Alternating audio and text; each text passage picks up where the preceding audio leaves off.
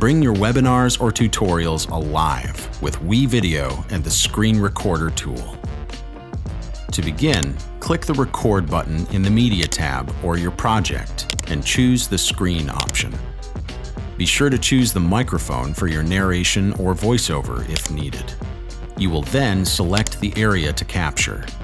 You can choose any window you have open, for example, a presentation or application, or capture your entire computer screen. After the countdown, the recording will begin, and any movements or actions that you make on the screen will be recorded. Once you're finished, click on the Stop Sharing button at the bottom of the screen to stop the recording.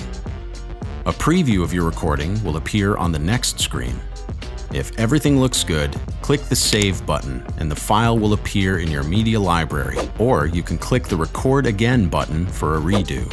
In the editor, you can trim the video recording, adjust the volume of the voiceover, add graphics, text, and much more.